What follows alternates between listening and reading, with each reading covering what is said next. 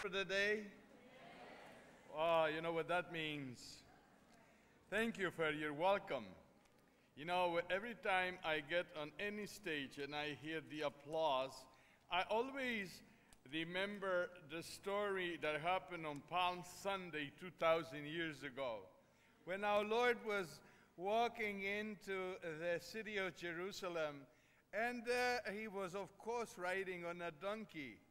And everyone around him was shouting, "Hallelujah! Glory to the Son of David." And the donkey thought I was all for him. So I feel like that donkey, you know. I met this morning a couple of kids, and I told them a little story about the mother who was very, very angry because her little boy did not behave in school. And, of course, that Sunday did not behave at Mass. And the theme was that the priest preached was, we are all the temple of the Holy Spirit. Now, you think the little kid, even though he was disturbing everybody, and including his mother the most, you think he wasn't listening? Because he came home and Mommy started giving it to him. And she was spanking him for it. And he says, "Mommy, Mommy, did you hear what Father was preaching? I am the temple of the Holy Spirit, and you're beating the Holy Spirit." And Mama said, "Son, I'm not spanking the temple. I'm hitting the sacristy."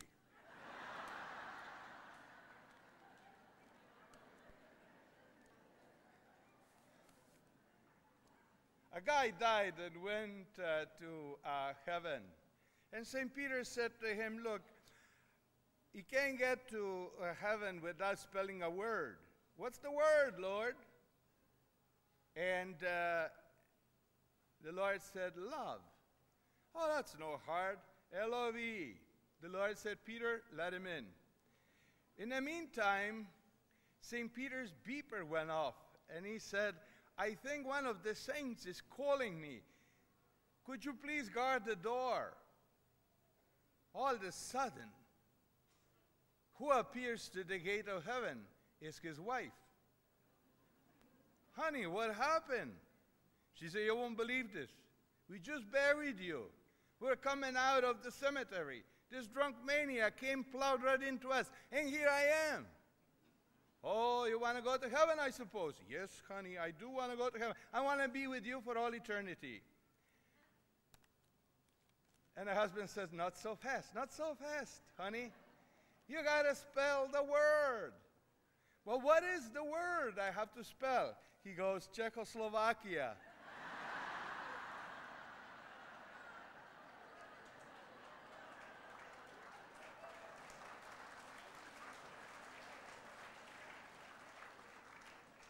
Now, husbands and wives, do spell your words before you die, just in case. I just remember a story that happened, I guess, during the war in Bosnia. As you know, I told you last night there were 1,400 churches and sacred objects, including monasteries and convents that were destroyed. In this particular town, there was a young man who was a soldier who loved the Lord, never wanted to be in the war, but ended up in the war. He came into a town where the church was just completely destroyed. You could smell death all around you. You could smell the horrible smoke that torched the place down. He came to a church, and as he was standing there at the church, the roof has collapsed. The wall was still smoking from the terrible events that just took place, and a beam of the roof fell down right on the top of the crucifix, and he wiped about the crucifix's hands, the Lord's hands on the cross. And as he was standing there, as he was wondering what God was saying to him, he heard a voice of the Lord that said, "You see, I have no hands. You are my hand. I have no hands. You are my hands." I want to point out to you this afternoon that this is the calling that the Lord has given to all of us. The Lord has created this world. He never asked us. He created us. He never asked us. But there is one thing that is sure. He cannot save this world without you and me. That's why I invite you to be that kind of a donkey that carried Jesus to Jerusalem, that carried Jesus down to Egypt to save his life. God has no hands, but we are his hands. I call upon each and every one of you, young and old and in between, priests and sisters, and all of you good people, to become evangelizers in the world today. The Holy Father has called us on numerous occasions, and he said even to the youth recently, if you have experienced Christ, if you have encountered Christ, spread him. You know what's important? It's not what we have heard here this weekend, and we heard enough. We heard so many beautiful things. What happens is, and what counts is, once we leave here, will we be that hand that Jesus expects us to be? Will we go out into the highways and byways of this dark world and bring Jesus? Because do not underestimate what's happening out there. The world is waiting for Jesus. The world is waiting for evangelizers. The world is waiting for courageous men and women who will not be afraid to say that Jesus is Lord, and that he's calling us to go into the whole world and to evangelize, to bring the good news to the whole world.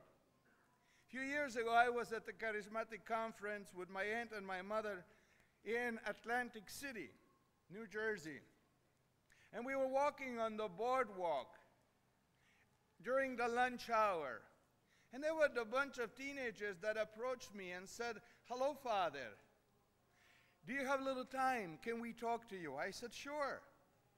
And they said to me, just point blank, "The question we want to ask you is this: do you know Jesus Christ?"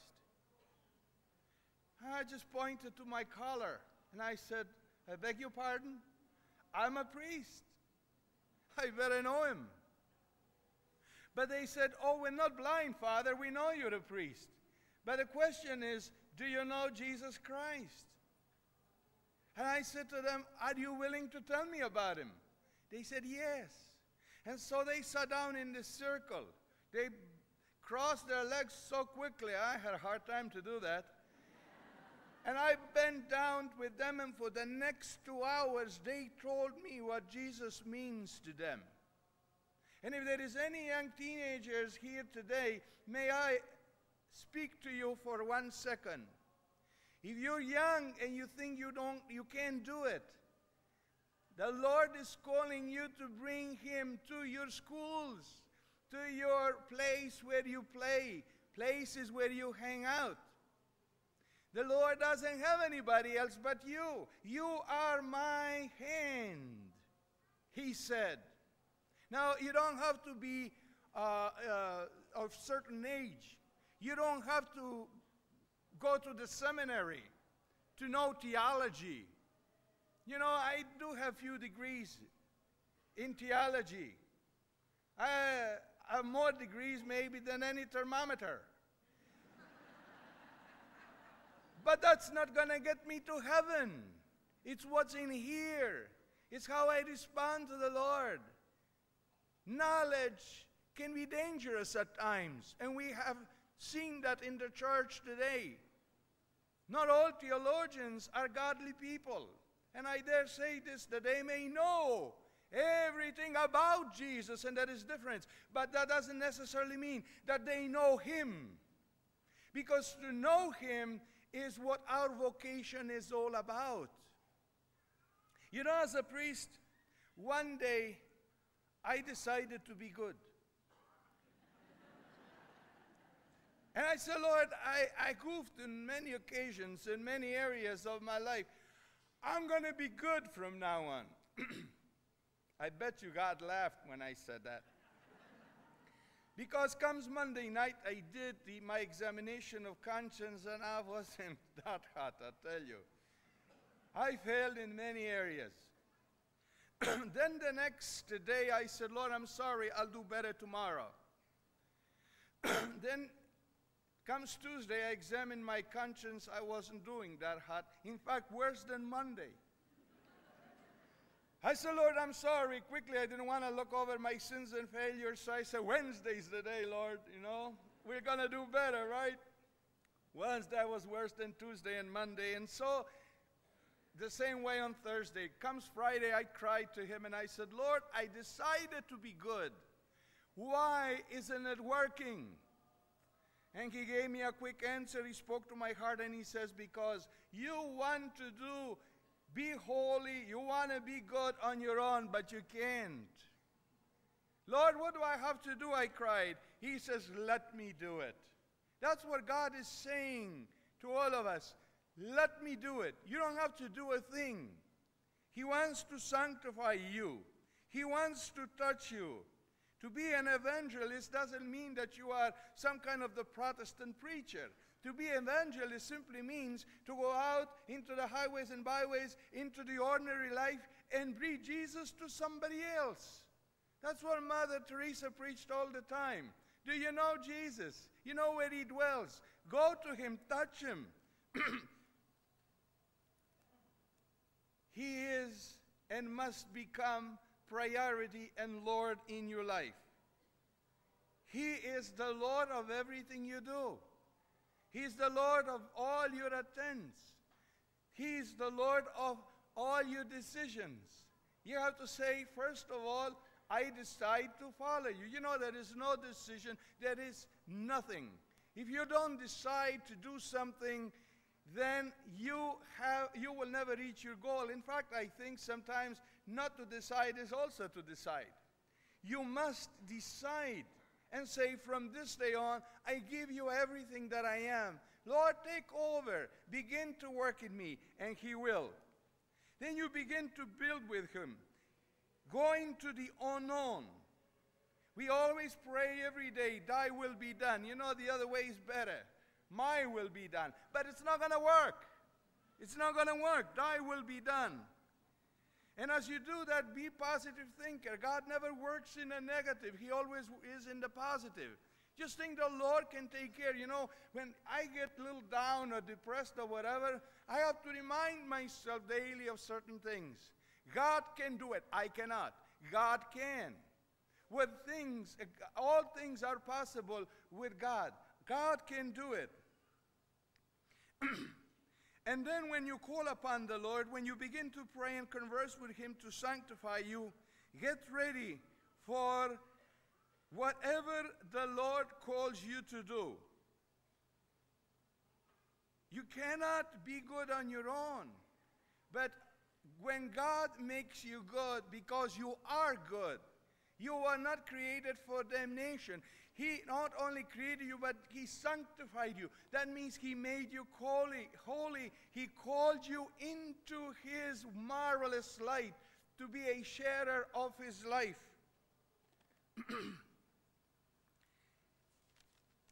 To know God and to know about God are two different things. To be religious and to be spiritual are two different things. We have full churches of religious people. They talk a lot to God. In fact, I heard of the lady who was telling us how she says her rosary very fast. She says, one Our Father, one Hail Mary, and then I go, as before, as before, as before, as before, as before, as before. And she said, in 3 minutes, I'm finished. I say 20 rosaries a day, as before. Do you know what our prayer life has become? Our prayer life has become nothing else but a machine. Years ago, when I entered religious life, my director called me in and said, Gio, do you pray? Ay, ay, ay, what a question. Because I was thinking that prayer is nothing else but, reading the book. So I said, we were living by the water. I said to him, Father, no, I don't pray as much as I used to because I was thinking about the book and prayer book that I used to use. He says, but you know what? I thought I was changing the conversation. I said, you know what, Father? The other morning I went by the sea. It was 5:30 in the morning. The sun was coming out. The sea was so calm. It was so beautiful. I could, for the first time, hear seagulls calling one another in their own morning song. And I felt so good there. And I said, Lord, how good it is to be here this morning. And he jumped up and he says, and you say that you don't pray. That's the best prayer that you have ever prayed. I said, thank you, Lord.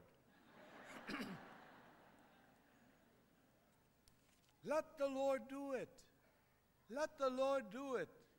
He asked us not to say too many words. When two people are in love, do they say, oh, honey, I love you, I love you, I love you, I love you?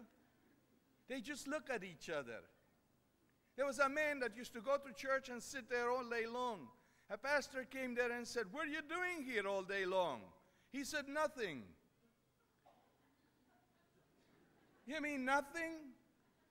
You don't pray the rosary? You must be boring. He says, no, I'm not. He said, well, what are you doing here? He says, he's looking at me and I'm looking at him. He was praying. He was praying. That's the first thing you and I have to learn is to say, okay, Lord, what's up? I was in trouble once. I wanted to buy a truck to help the poor. It didn't work. I went to see it. They asked $10,000 for exactly the truck I wanted. So I said, Johnny taught me how to pray. Be to the point, be quick, tell him what you want, be specific, and talk to him as you would to your best friend. So I went into my chapel that night and says, Lord, forgive me, I don't know how to pray, but Johnny told me to be to the point, and I am to the point. I need that truck. Number two, I am not going to take no for an answer. Number three, I need more than a truck. I need a miracle because that thing costs $10,000, which I don't have. So I said, look, I'm tired. I've been working all day, and I'm leaving. I got to go to bed. You don't go to bed. You're in glory. You think it's easy to be human? So I was giving God instructions, So there was a statue of the Blessed Mother that years ago I brought from Fatima, and I looked at the statue and said, Mama, you got the whole night talking to a you boy. Tell him I need the truck. It's not for me, it's for the poor. Pastors told me that I can pick all the clothes I want, but it's not going to touch their property. So I said, look, would you give it to me? Would you allow it if I bring the truck so people can put it right inside? And I'll get all the dust and all the bugs and everything that you're worried about? He said, yeah, but I don't have a truck now. I got to talk to the Lord. So I said, forget it. Next morning I got up and I said, I'm not going to that chapel because maybe God said no. But I went downstairs, and at 10:30 the mailman came, and the secretary came to me, says, did you say you were going to buy a truck? I said, yeah, I was going to. I found exactly the truck that I need. But you know what? It's $10,000, and I don't have it. She said, the truck is paid for. Look at this. Dear Father, use it as you need. A $10,000 check. I guess the Blessed Mother was talking to her boy all night.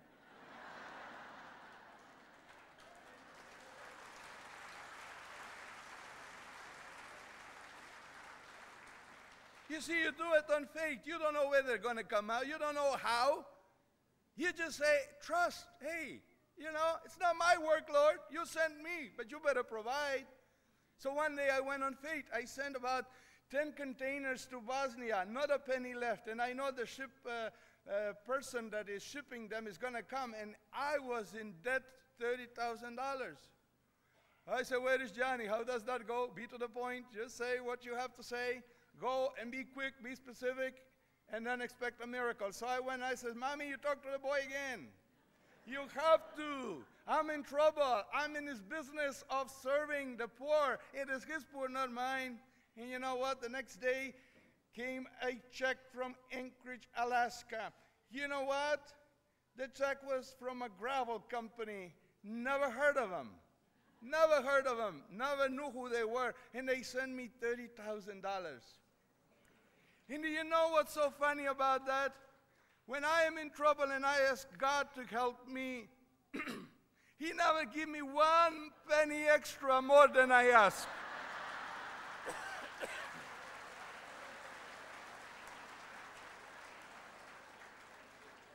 God has a sense of humor, doesn't He?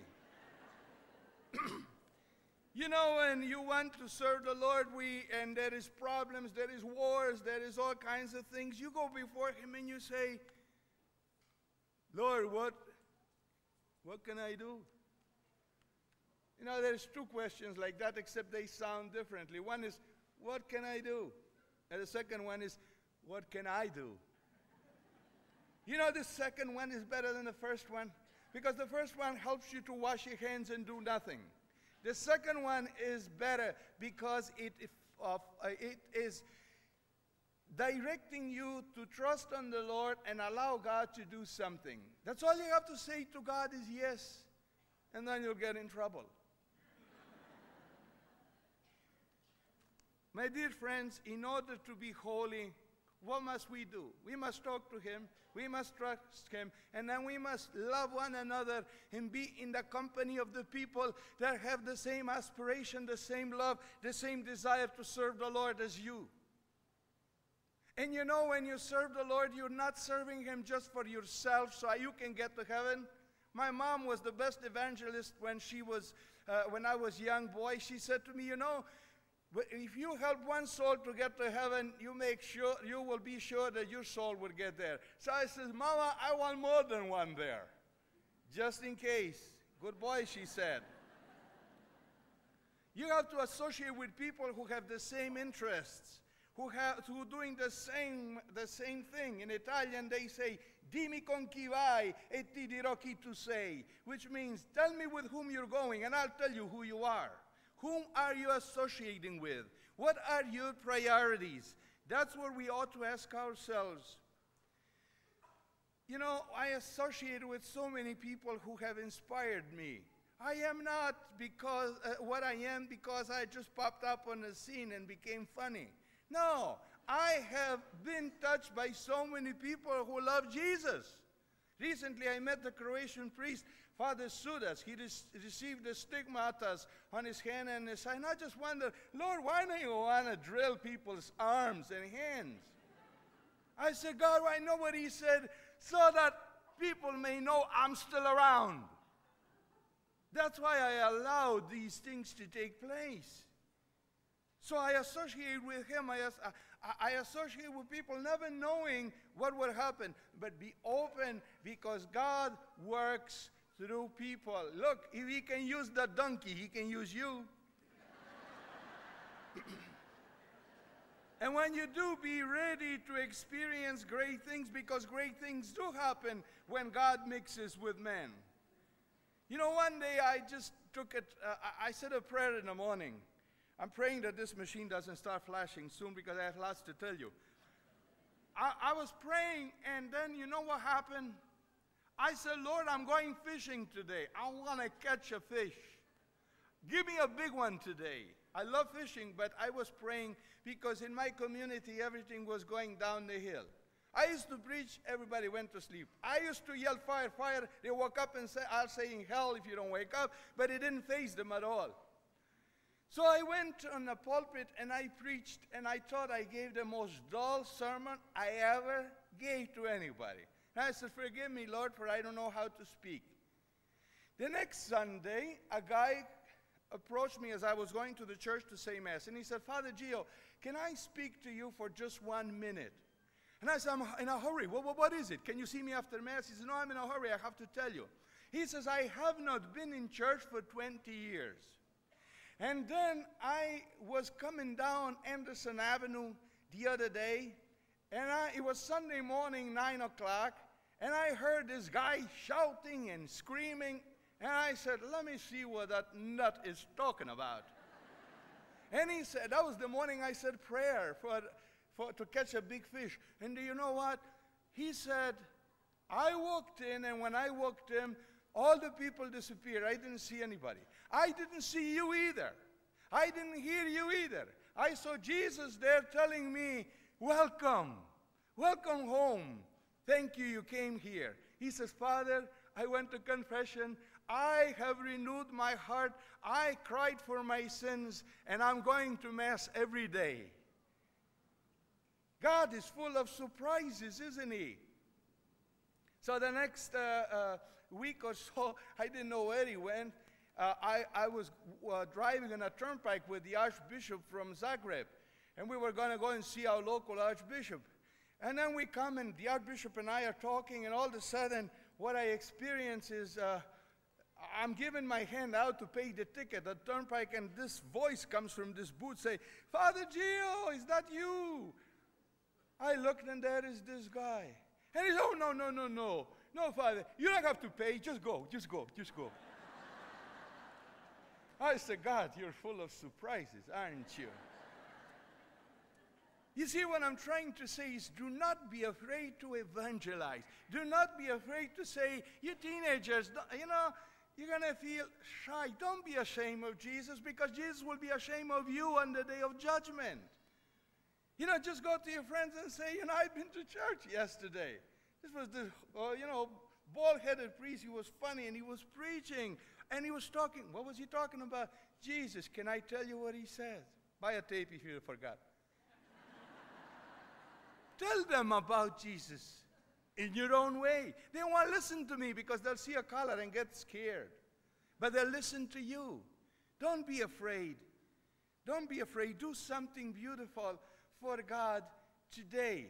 You know, when I see that so many young people are leaving the church, you know, I don't like it, and you don't either. But you know what? We scare them. We scare them away. We tell them what to do in the church. Pray, be this, be that. You know what? We should start telling them, just fall in love with Jesus. And they will begin to pray. They will begin to love. You know, it's a shame. I go sometimes to a non-denominational church for prayer meeting.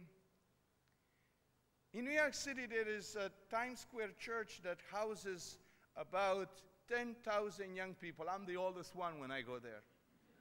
I took my Archbishop of Zadar, Croatia, there, and he thought it was phenomenal. 10,000 people worshiping Jesus. And you know what's very hurting? Afterwards, they're not in a hurry to leave like we are, our churches. Oh, I hope I go to the Mass, to the priest that's not going to preach too much. So, you know, we go out and we did our obligation. You know what I've discovered? I discovered this, that 87% of people I spoke to in these non-denominational churches are ex-Catholics. And I asked them, before you came here, where were you? I was Catholic. Why did you leave? Because here I met Jesus. Something for us to think about. You see, they may not experience what we older people experience, but they're honest. They're honest, and they'll tell us that. Parents, give Jesus to your children. You know, isn't it sad that they receive confirmation, and in many cases, at least where I come from, confirmation is religious graduation, graduation from religion. The other day, a guy shouted, Father Gio, do you know me? I didn't know him from a hole in a wall. He says, you used to teach me, I was your altar boy. When he told me who he was, I recognized him. Where you been all these years? Well, you know how it is, Father. I'm busy.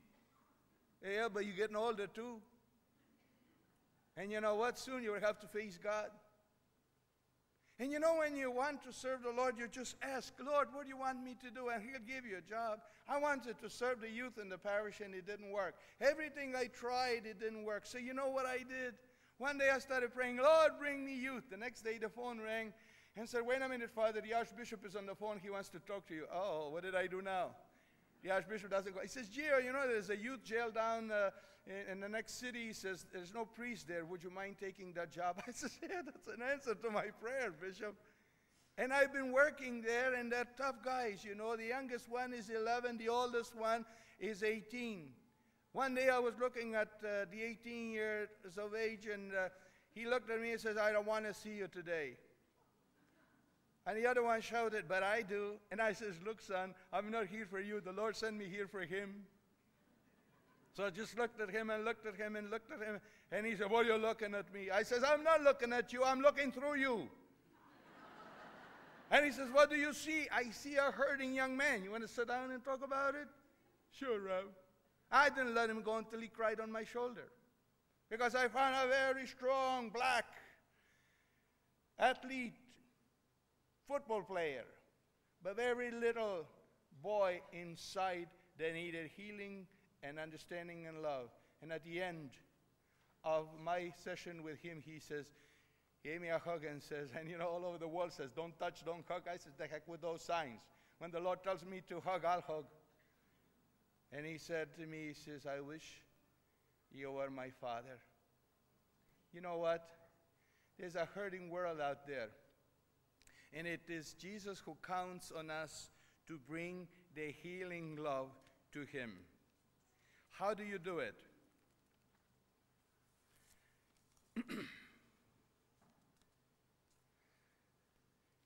Is Jesus boring? No. Maybe we are boring sometimes how we approach or tell our youth to approach him. We give them religion, but do we give them the living Christ? We have religious people all over. Just go to church on Palm Sunday. Back home we call them A&P Catholic. Our supermarket is A&P, Atlantic and Pacific. We call them A&P, Ash Wednesday and Palm Sunday. Religious people are all over. You know, you can recognize them, especially, I don't put down Italians, but they go like this and like this and like this and like this, and then You know they haven't been, and I looked at one, I says, boy, you have delicious fingers, don't you? You're licking them. They may know religion, but do they know the living Jesus? We don't need religious people. We need godly people, God-centered people who will go out into the highways and byways and risk everything for our Lord Jesus Christ. How do you get to Jesus? You have to desire it. You have to desire it. There was a saintly fellow who one day said to a saint, how do I become holy? How do I get to God? He says, come by the river tomorrow. So he came by the river and he says, walk with me into the river. When they were up to their waist, he pushed them under the water and kept them there until bubbles started coming out. Then he came out. The next day he says, come back, I'll tell you tomorrow. So for the next 3 days he was doing the same. And the fourth day he says, I'm not coming there because you're going to put me down and choke me. He says, no, I'm not.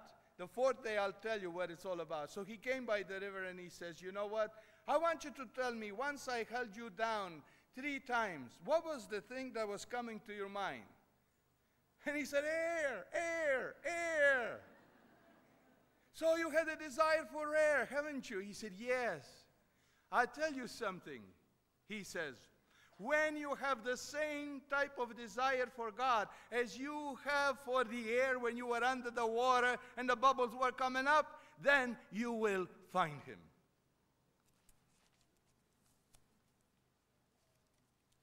Just don't underestimate God. God can change you. God can use you. But it does begin with a decision. You must decide. Then it continues with prayer, and prayer is conversation. Sometimes standing before him and saying nothing. But let him speak. Mother Teresa gave us an example. She said, I used to go before the Lord and I say nothing. I just waited until he began to talk. What a marvelous woman. She taught this generation how to pray. The results are that God will respond. He will hear an honest heart prayer. He will sanctify you. He will send you. But you never go out to seek God for yourself. You have to get rid of your selfishness. I'll tell you quickly, my own sister had a husband who was an atheist. And I think we all have a little atheists in our families here and there. One day she said, I'm going to marry this guy. And I was going to the seminary. Now, is she going to marry him for what? She says, whom you want me to marry? I said, some nice Italian Catholic. Maybe Irish, as long as he goes to church. She looked at me and said, oh, you want a clean fish, right? She said, I am marrying him because he doesn't know God. Wow, I had to keep quiet then. And you know, for 20 years, she hasn't said a word. She just prayed and prayed and prayed and prayed and prayed.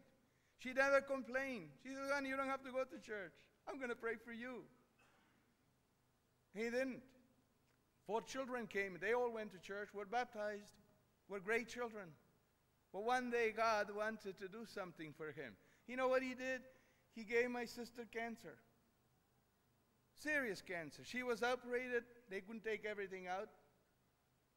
And then there was plenty left to reproduce. One day he came to the hospital and said, started crying, honey, I'm going to lose you. And she says, you don't have to. So what do you mean? He said, I'm not going to die. No? He says, no. But I could. It's all up to you. If you accept Jesus as your Lord, and if you begin to pray, and you turn to your life to him, because we're not here forever, I will get healed. What a faith. He said, what do I have to do? She says, you don't have to do nothing. Just come over here, I'll hold your hand, kneel down, and say, repeat after me, but don't repeat it unless you mean it. So, you know, like a good Catholic, she led him in with a Protestant prayer. And she said, Lord Jesus, I have been away from you all my life. I don't know who you are, but he wasn't far away, because he had a contemplative nun that was praying for him alongside with my sister in a convent in Croatia. She said, I don't know you, Lord. And there he is, I don't know you, Lord. Lord, have mercy, forgive me all my sins. And then after he said the prayer, he got up. She said, not so fast. Kneel down, we're going to say the rosary now. What's rosary? I don't know this. You don't have to know it. I'll do it, and you're going to say 50 times the same thing. But don't say even once, unless you mean it. Okay. So he did the prayer, then he says, you know, you can go home and take children to church tomorrow. And you know what? He did. He did. Monday morning, the Jewish surgeon that operated on her came and said, let's see how cancer has progressed. He put it into a CAT scan. After he put it in, he called a technician and says, this machine doesn't work, it's broken. So he comes up and he says, worked about an hour ago. And he looked at it and says, this thing is working. Why you say it's not working? Because this girl is full of cancer, and the cancer doesn't show up on the CAT scan. Well, I'm here, put her in. They put it in, they take it out, blank. The Jewish doctors looked at her and says, lady, you have yourself a miracle. You have no cancer. It's all gone. And she's smiling. She says, of course it's all gone. God allowed it for a time, for a reason and a season. My husband accepted Jesus as Lord of his life. And you know what? Last August, I married his oldest son. I was coming by the sacristy, and my sister says, you know, I don't wear any mascara or any of that stuff, so I can cry. She said, I'm not crying for my son. She says, but if my husband comes for communion, don't refuse it. He went to confession yesterday, and today is his first Holy Communion. God is full of surprises. If you trust him, he would respond. Don't ever question why and how. Just do it and say, here I am, Lord. Sometimes he's going to give you difficulties that you will not understand. He will put you in situations that you will not understand. But the point is, bring him to the whole world. Use him with your own, little imagination, with your own little gift. Every one of us, we were told this weekend, is a gifted person. I told you last night. Mother Teresa used to say, what I can do, you cannot. Not all of you can preach up here. No, I cannot be what you are. I don't go places where you go. You don't go places where I go. But wherever you are, bloom where you are planted and do something beautiful for Jesus today. I pray you would, and may Jesus give you his peace. Bring him to the whole world because he is Lord now and forever. God bless you.